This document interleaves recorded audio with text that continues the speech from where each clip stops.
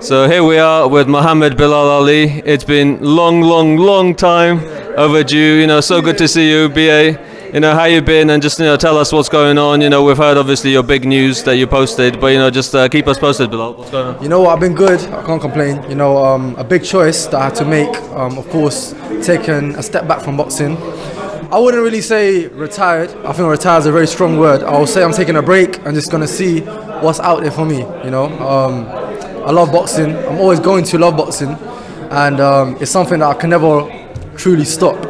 You know, but let's see what's out there. You never know. You know, never say never.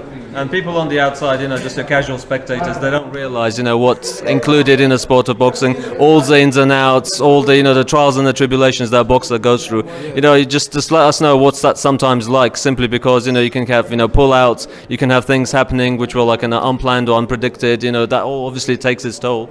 You know what, I think boxing itself is just, I mean, it's the #1 hardest sport in the world for a reason. You know, I don't think they just talk about the physical side of it. I think they also mean the mental side of it. A lot of people don't really see what's going on behind closed doors, but of course, us as fighters, we know. People that are watching, sitting at home, they wouldn't really understand, but we as fighters, we do. You know, boxing can be a beautiful sport. It can also be a bit of a tough sport also, in terms of like what comes with it and everything. But you know what, overall, it's just not the training, right? People just assume it's hard training, exactly, and dieting, but there's so much more to it. The dieting as well, but it's cool. I'm still dieting though.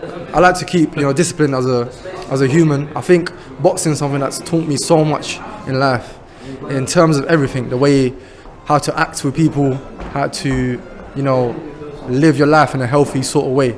I think it's good. Same with what boxing teaches me. My religion also teaches me the same thing. That's why I love boxing so much, because it goes hand to hand.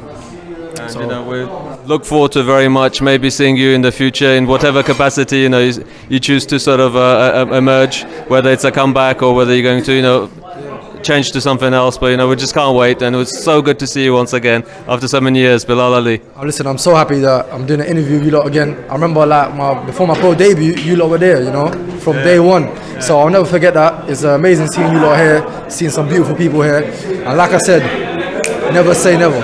Yes, I still remember your debut, Brentwood Centre, right? There you go, yeah. The crowd was incredible. There's so many people, more than 200 people came out to support you directly. So I remember. Crazy scenes. The support, I can never ever, you know, forget those moments, you know, and I would always be grateful for them. I miss it, but I'm glad it happened. So it's good. It's good. Fantastic. Well, can't wait to see you again, Bilal Ali. Thank you. Thank you.